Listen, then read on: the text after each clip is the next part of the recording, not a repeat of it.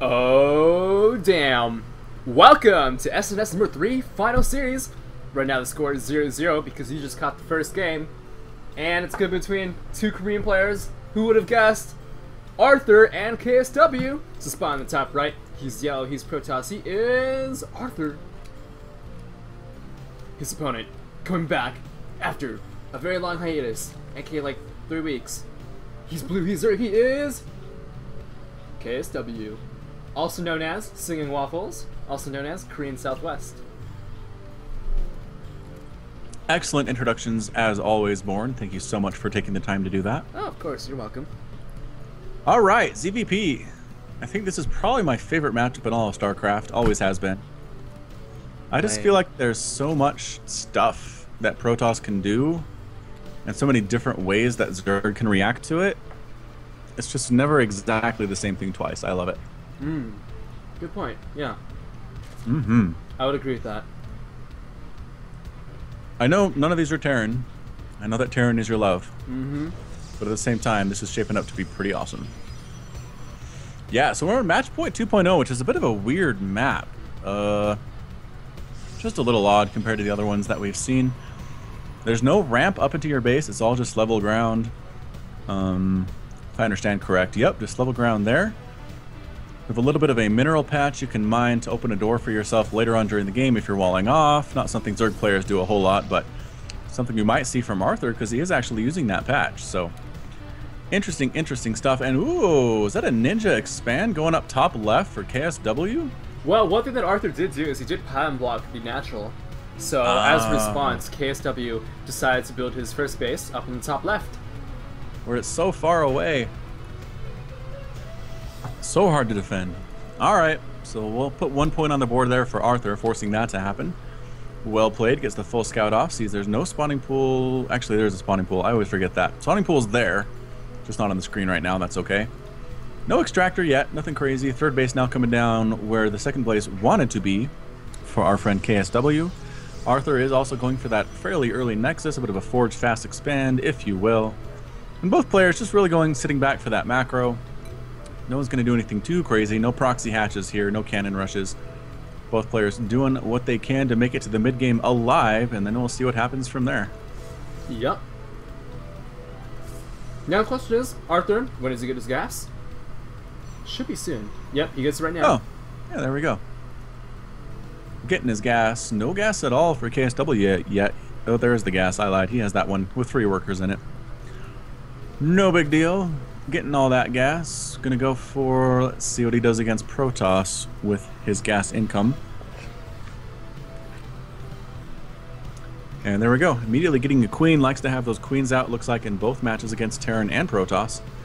So no big deal there. And I think, are we gonna see a lair here? Gonna be lair or speed. Up to 56, 64.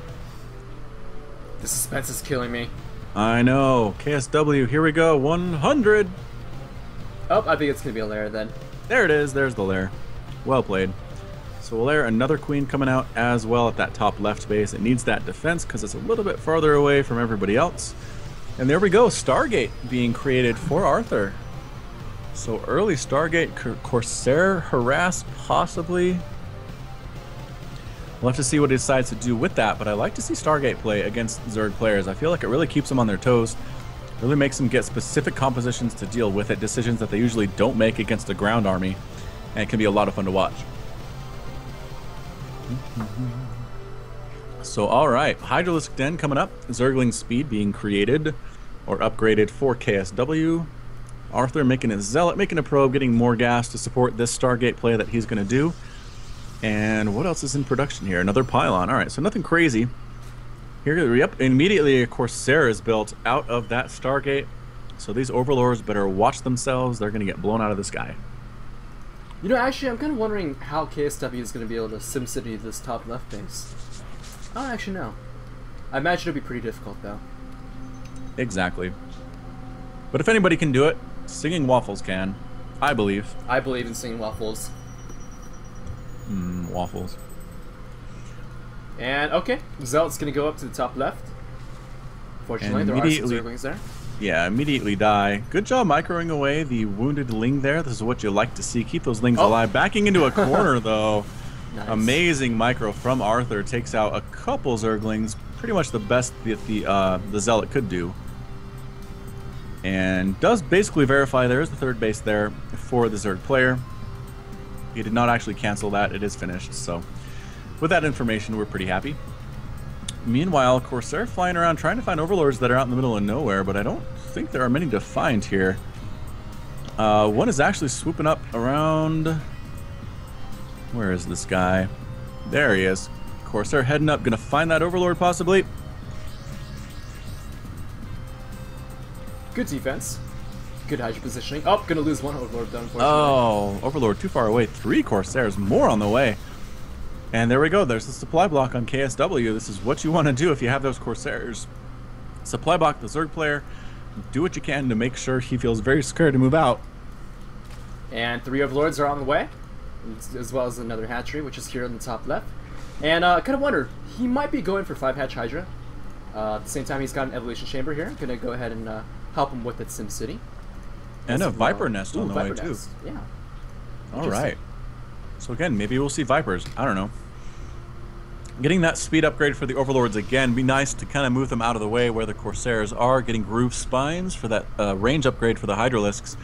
And Hydras pretty much, I think, are going to be the answer here non-stop at this point. Reaver being made, though, for Arthur. He recognizes probably going to see a lot of Hydras. A good response to that is the Reaver.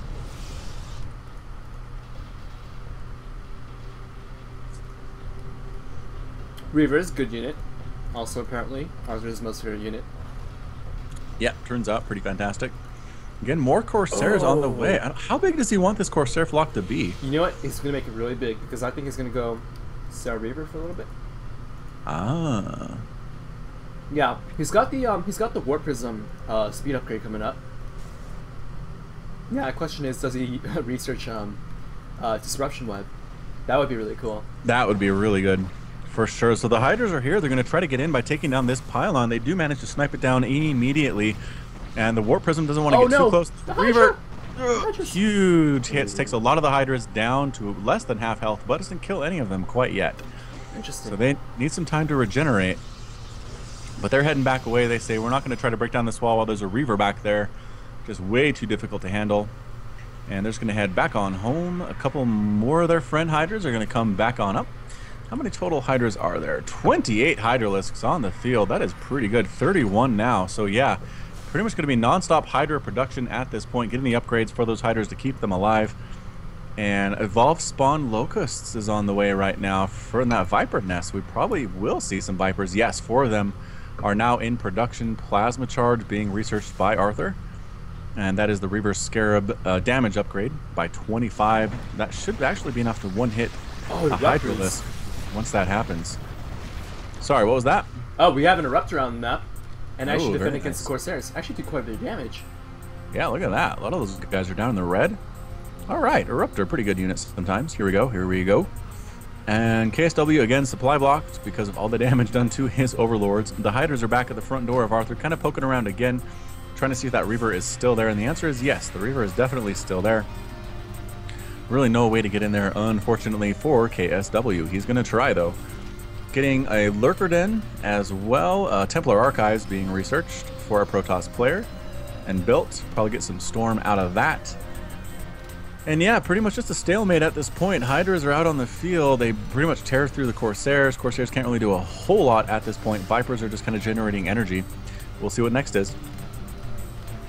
Oh my god, I just had a sick idea for the Eruptor on how to redesign it. Anyways, back to the game though. Nice pickoffs with those Reavers. Getting quite a few drone kills. Yeah, pretty good splits though. Only 7 drones have died. Yep. So not bad. Again, more attacks down here in the main. Oh, the Queen dies to the Reavers. All these drones are undefended. Run, drones! Oh, man. 3 or more of them died there. Trying to snipe down that Warp Prism and Notate. It's too fast.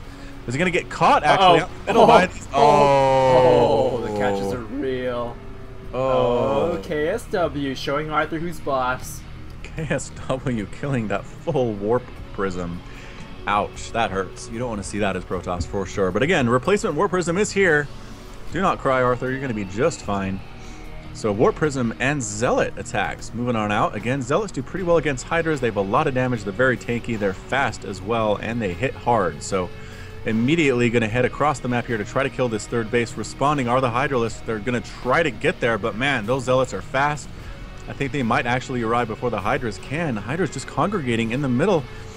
And yep, Spore Crawler gets taken down pretty much immediately by these Zealots. Reavers dropping in the middle, killing drones one by one. Not super effective. Drones trying to run away as fast as they can. And here come the Vipers. Ooh. Yeah, actually. The Spawn Locust! Oh, the Spawn Locust on top of the Reavers! Yeah, throwing down the Spawn Locust there. One of the Reavers is still alive. That base did die as predicted. Second base up here also explodes unnecessarily. But here we go. The Hydras have shown up. Can they take down this last Reaver is the question, and they do manage to get it. So they lost a base, but Arthur lost quite a bit there as well. There's some really big armies. Or at least that's a lot of Hydralisks, I should say. Wow. Total number of Hydralisks, 73. 73. What? Oh, wow. Big number. Yeah. All right, so basically at this point, Arthur needs to hold that third base against 73 Hydralisks, more and more in production all the time. Oh, big snipes. Oh my god, using Spawn Locust in the High Templars. Ooh, That's so sick. that was... Oh. that and it was one-shots big. him, too. Yeah, which is nice. All right, all right. So again, there are 3 Templar. I don't know if all of them have energy for Storm. 4 Templar now, though. Okay. Getting a little bit scary for these Hydras. Good splits would be required to keep them alive. The Hydras say, we're going to back on out. Can then send the Vipers in to try to get some more hits off. Oh, no! Oh, they're behind the army. They're alone. Dude, Oh. hey, Oh, Viper. that's it. How much energy do they need? 100? That's actually kind of cheap. 125. 125. Okay, that's more like it, So yeah. they're all waiting for that. Yeah, it was a great position, but actually burrowing a couple lurkers here to kind of zone everything out. The Vipers up overhead, kind of taunting the Dragoons. All the damage going down on top of that canceled Nexus. And yeah, KSW's kind of holding on, waiting for enough energy, I think, to spawn Locusts on those Templars. But no, overcommits just a little bit. A couple no observers, no observers. Yeah, a couple. No observer. Oh, he's got a DT though. Dark Templar right in the middle, going to try to kill all these Hydras by himself. Can't quite do it. Oh, he might ensnare the DT. Yeah. Oh! Massive storm right on top of all those Hydralisks. Oh, that hurts. That hurts. But we Zoom spawned in. Locusts on all the Templars. A little bit too late. I think it was a little bit too late. But man, look at all these guys. They're down to orange and red health. Just very, very damaged. And again, yes! committing massive storm again. Wow, Arthur defending very, very well here. This huge group of Hydras that was 73 is down to 32. More reinforcing up from this left side, kind of jumping on top of those cannons, though, which I don't think was necessarily a good choice.